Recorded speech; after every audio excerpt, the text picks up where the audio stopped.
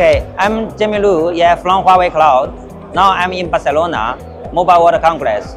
This is a demonstration of sport game live streaming.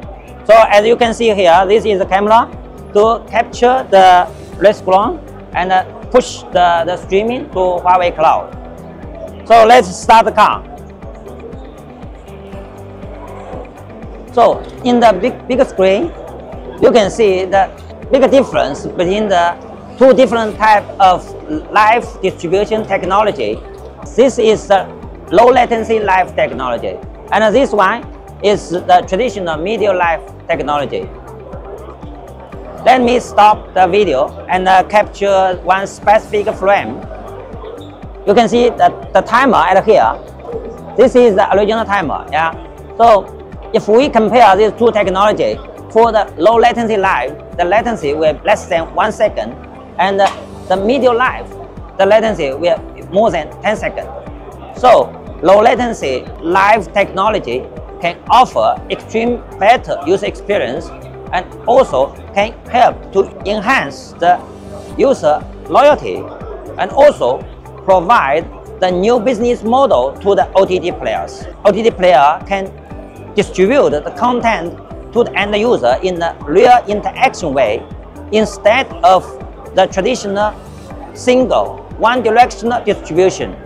And the users can interact with anchors such like likes, awards with anchors to help the OTT platform to generate new revenue. Okay, now let's come to the second use case of the demonstration. It's about the monetization of the video content. It's about the advertisement. This is a very typical scenario. In a restaurant, there's a fixed billboard, fixed position, and with the fixed advertisement. Our technology, we are able to, using the AI technology, to replace advertisement.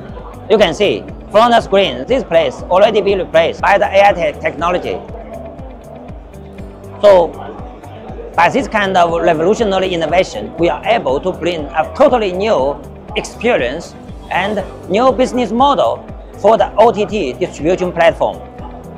So the traditional advertisement insertion, you can see when the end user watch a video, suddenly the video will be blocked and the advertisement will be inserted. So the user experience will be severely impacted. And by our new solution, which we call in-scene advertisement insertion. So the advertisement can be seamlessly integrated into the video content.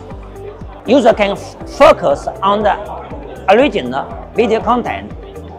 And furthermore, actually we are able to do the personalized advertisement recommendation. For example, for one user, they can get this kind of advertisement. For another user, they have the different advertisement. So for different users, based on their attention, their interest, they will get the personalized advertisement.